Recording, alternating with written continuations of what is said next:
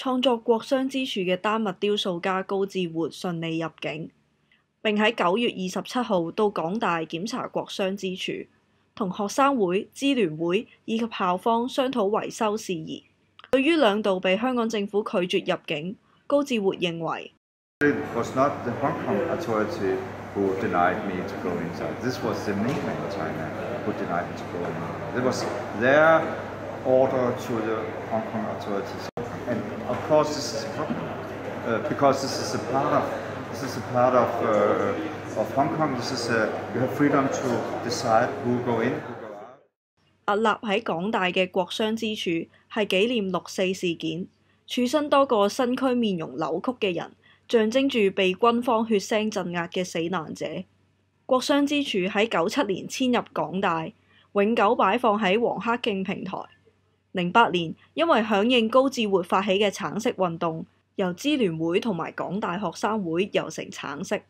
上年校方因為國殤之柱嘅結構問題，為咗保障途人嘅安全，所以喺四周圍鋪設石春。對於呢個安排，高志活表示：When I saw it the first time, I have said I have write to them, and maybe it's a good thing to make a kind of stone line there, you know, a piece of stone, then you could go on the stone, and could see you. It's okay to go in there. 佢又認為國殤之柱受到太多嘅保護。I think the people of Hong Kong, they're really scaring for everything. And I say, why? We have in Denmark and in Europe, we have put it in the middle of the square without problems.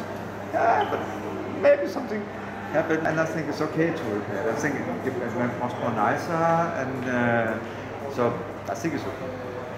當校園電視記者問到高志活對於和平佔中行動嘅睇法，佢對事情並唔了解。經過記者解釋之後，佢表示 I don't know support the movement, but I support to do something to protect your right in Hong Kong. When China take over in Hong Kong, there was a promise that you have now one country, but you have two systems. And I think China wants to take the system in Hong Kong, they grab it a little bit like this. And I think the Hong Kong people must fight the whole time for that right.